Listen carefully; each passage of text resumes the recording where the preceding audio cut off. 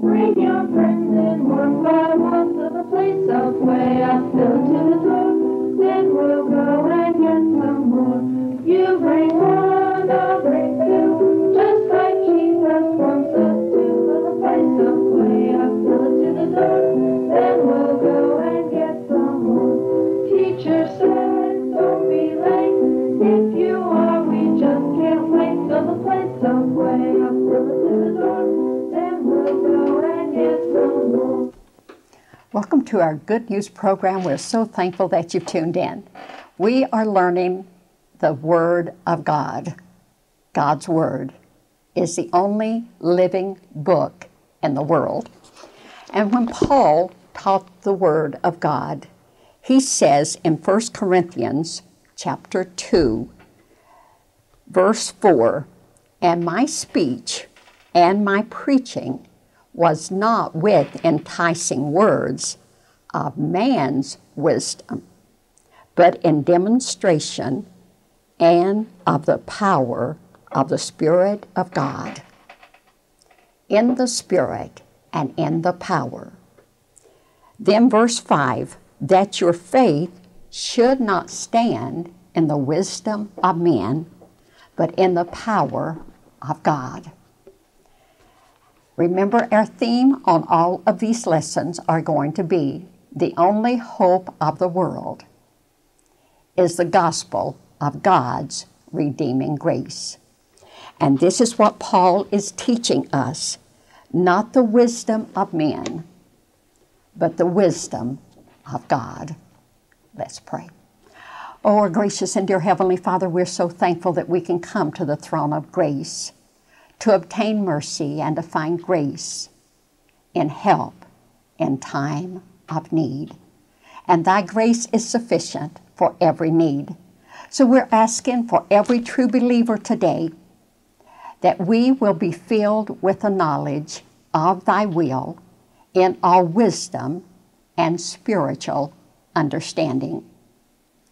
That we will walk worthy of thee unto all pleasing, being fruitful in every good work, and increasing in the knowledge of thee, strengthened with all might according to thy glorious power, under all patience and long-suffering, with joyfulness, giving thanks unto thee, which hath made us meet to be partaker of thy inheritance in the saints of light, that hast delivered us from the power of darkness into the kingdom of his dear Son, in whom we have redemption through the blood, the forgiveness of sin.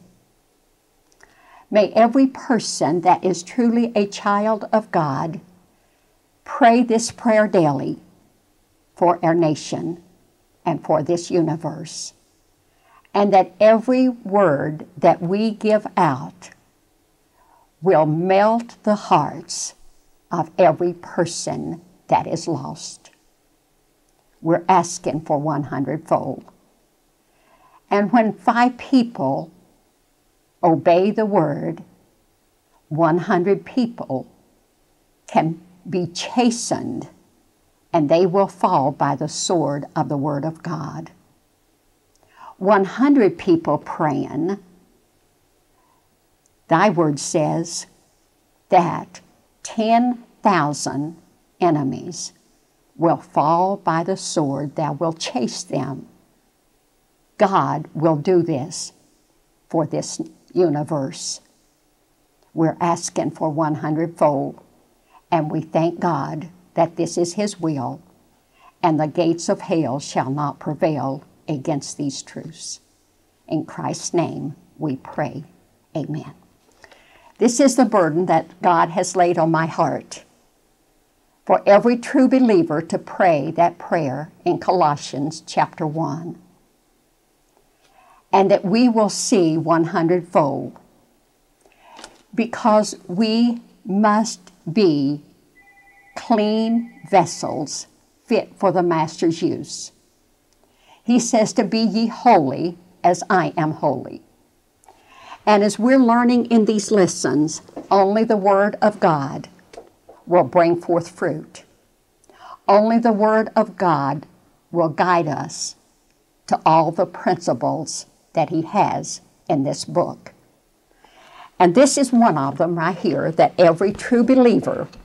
Now remember, if you're not a child of God, none of these affect you until you are born again. He says in 1 Corinthians 6, verse 19 and 20, "You're not your own, for you're bought with a price. Therefore glorify God in your body and in your spirit, which are His." And now the reason that you have to know this is you have to know that until you are born again, you cannot appropriate these and live by faith, because you must become a child of God.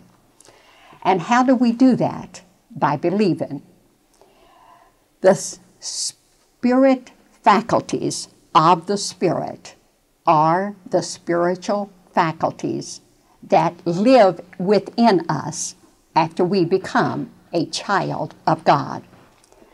And you have to know these truths, because if you don't know these truths, you can never be born again. And we are, for by one Spirit are we all baptized into one body, and that is 1 Corinthians. This is why we are, because 1 Corinthians 15, 3 and 4 is the gospel. And 1 Corinthians chapter 12 teaches us this truth. 1 Corinthians 12, verse 13. "For by one Spirit are we all baptized into one body. And this one body, Christ, is the head. The body of believers are to have perfect unity, just like God the Father, God the Son, and God the Holy Spirit.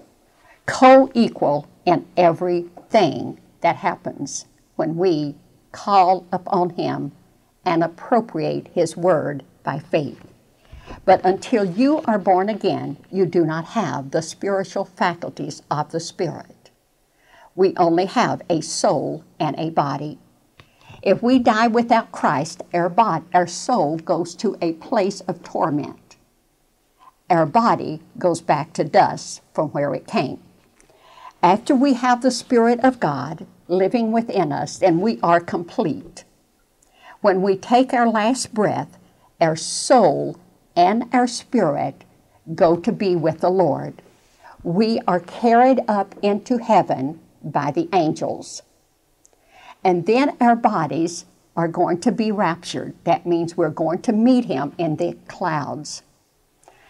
Every true believer, we're going to be in outer space. When we learn the lessons on John, we see that his book teaches salvation.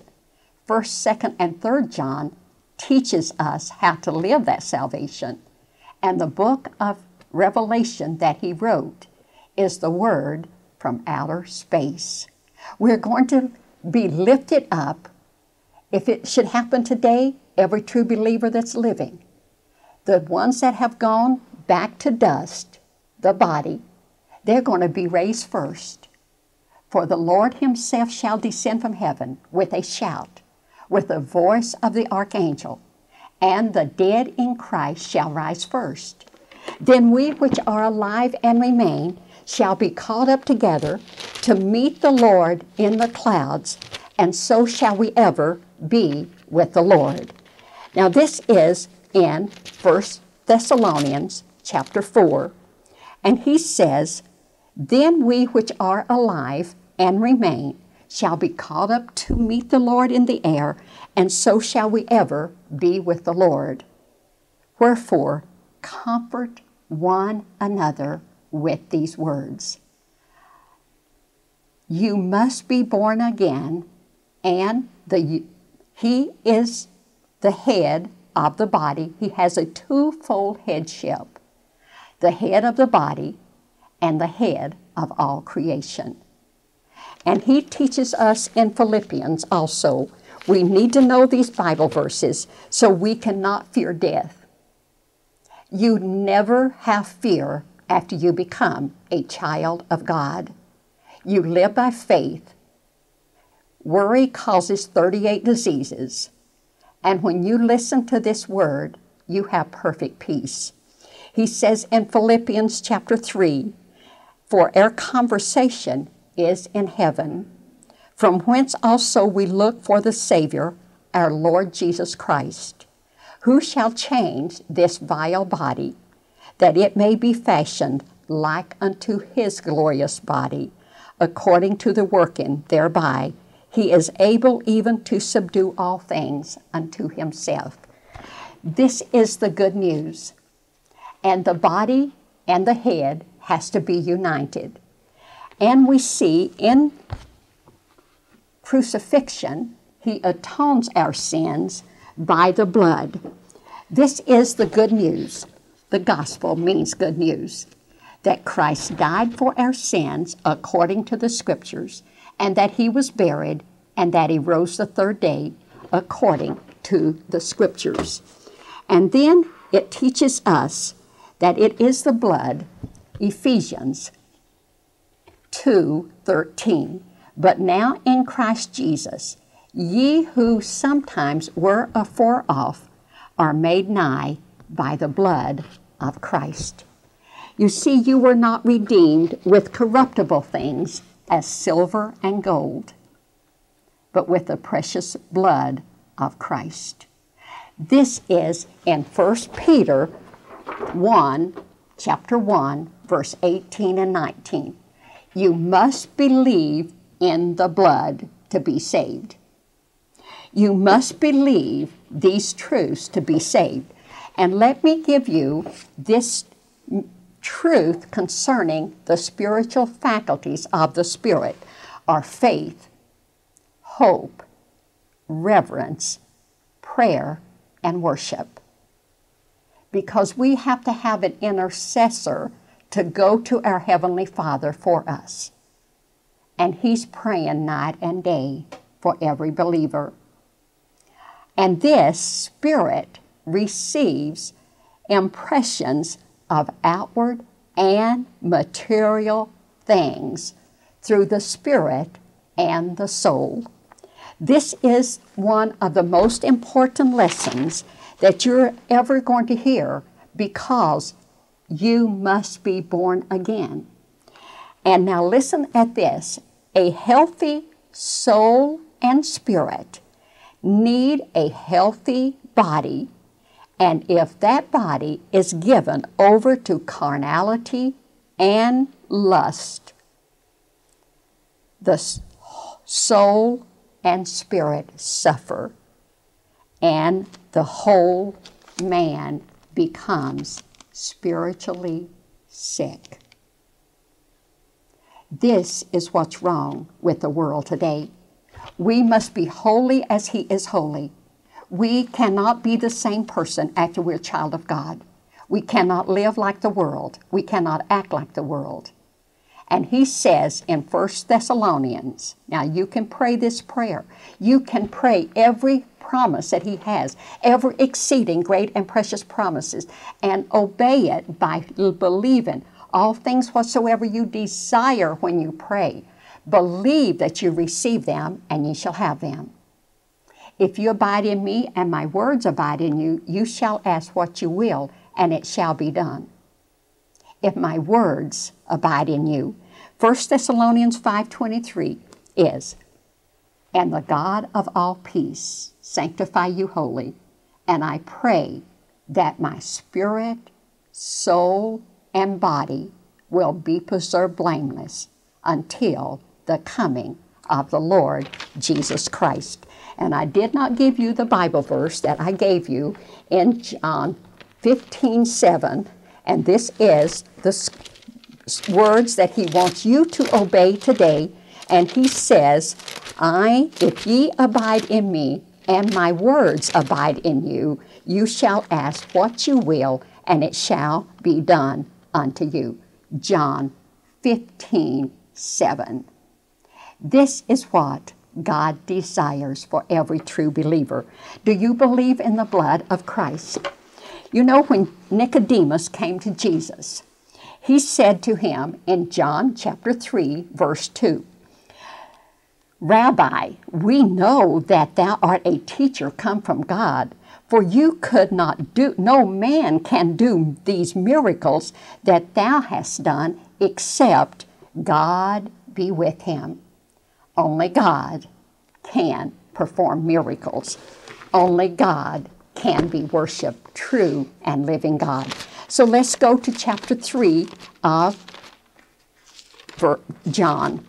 He tells us in this book, when Nicodemus came to him, now remember, Nicodemus was a religious man. You see, you can't be saved by religion, and you cannot be saved by organizations. He says to Nicodemus, except a man be born again, he cannot see the kingdom of God. Verse 5, except a man be born of water, that is the word of God, and of the Spirit, he cannot enter into the kingdom of God. Verse 7, marvel not that I said unto thee, ye must be born again. John 3:36, he that believeth on the Son hath everlasting life. You will never die. He that believeth not shall not see life, but the wrath of God abideth on you. You see why God has called me to give this to you today. It's not His will that any should perish, but that all should come to repentance. That is His living word. That's why He hasn't come. He's long-suffering, not willing that any should die without Christ. He takes no pleasure in the death of a wicked person because He knows they go to an eternal hell. He sent His only Son to come to this earth and die for you and for me. And you cannot have this love that He has given us and hate another person. Because He teaches us in His Word that, and you have to know these truths and you have to know where they are. He says in 1 John chapter 3, verse 15, whoso hateth his brother, if you hate anybody, you are a murderer. Now listen at this, whoso hateth his brother is a murderer, and you know that no murderer hath eternal life abiding in them. Now, to understand this great love, we must turn to, once again, this divine nature that we have is 2 Peter 1:4. His divine nature bestowed by the Holy Spirit is a nature which possesses in it the love of God. We are to have deep love one for another. And here they are in Peter. Now this is his word, and this is not my words. He says in 1 Peter chapter 1, verse 22, seeing you have purified your souls in obeying the truth. You can't be saved. First of all, you have to believe the word, and you have to obey it and do what His word says before you can be a child of God. Grace through faith in the word, you have salvation. You have to obey it. Seeing you have purified your souls by obeying the truth through the Spirit of God. It has to be through. Everything's done now after I'm a child of God has to be done through the Spirit and the Word. They can't work away from each other. They cannot be separated. We as a body of believers has to have this same love. And then he says, in obeying the truth through the Spirit, now that's the only way you can have this, unto unfeigned love of the brethren. Real love. God's love has two basic elements: a desire to serve, to please God, and to fellowship. And if I don't have fellowship with the Father and with the Son, I lose that fellowship with God after I become a child of God. And then I want you to memorize this verse. Seeing you love one another with a pure heart fervently. Why am I here for you? God loves you and I love you. I do this for the glory of God and not for money for almost 40 years. Soon I will be 80 years old. And I know what the abundant life is. And I love you no matter who you are, no matter where you are. God loves you no matter who you are, no matter where you are. And He never quits loving us. Never. I am to love the way He loves. And then in verse 23, being born again, not of corruptible seed, but of the word of God, which liveth and abideth forever. This book is forever. How much time do we spend in this book every day?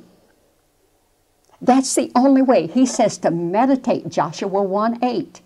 Meditate on this word day and night, and do according to all that I have commanded thee. Then I will make thy way prosperous, and then I shall have good success. That's prosperity that is everlasting. That is success that's everlasting. Only those things that are eternal are important. So then he says in verse 25, now this is 1 Peter. You've got to memorize these and live them. But the word of the Lord endureth forever. And this is the word which by the gospel is preached unto you. This is what God wants. This is life eternal, that ye may know thee, the only true God, and Jesus Christ, whom thou hast sent. John 17.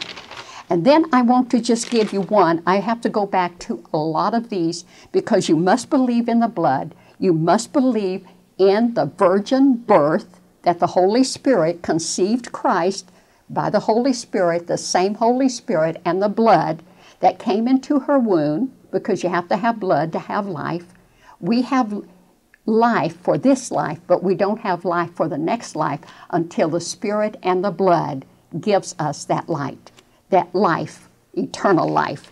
And I just want to read what this is. We must get back to the Bible because it has answers to every problem. This is God's divine program for instructions and warning for each of us. Now, this is the basic program for daily living. God says in Deuteronomy 6:6, this is for every person living, and these words which I command thee this day shall be in thine heart. Our heart is our intellect, our emotions, and our will. And thou shalt teach them diligently unto thy children. Thy word have I hid in my heart, that I might not sin against God. Now I'm going to sing another little song for you, which I can't sing, but I can make a joyful noise to the Lord. Thy word have I hid in my heart, that I might not sin against thee. That I might not sin, that I might not sin. Thy word have I hid in my heart. If we don't know the word of God, we cannot live it. John 15:3. Now ye are clean through the word which I have spoken unto you. John 17:17. Sanctify them through thy truth. Thy word is truth. And in Psalm 12, verse 6, these words are pure words, as silver tried in the furnace of the earth, purified 7 times. We are to reverence this word, we are to live it, and we are to obey it. That's the only way of blessings for this world. That's the only way of receiving the blessings that God wants us to have. If we have sin in our hearts, the Lord will not hear us. So we are, as He has done when He went back to heaven, by His own blood, Christ entered into the holy place. Hebrews 9:12. He had to go back to heaven with His own blood, and now He's there preparing a place for us. Now, you have to memorize this verse, John 11:25 and 26. Jesus said, I am the resurrection and the life. He that believeth in me, though he were dead, your body is just made up of the elements of the dust. We're all the same in His sight. Every person is the same in God's sight. He loves us all the same. And whosoever liveth and believeth in me shall never die. Believest thou this? And you can use all of these lessons, you can copy all of them and teach them to another person. Every person that's listening, you can do what God's Word says to teach these diligently to our children. Hide these in our hearts that we will not sin against God. His life is the abundant life.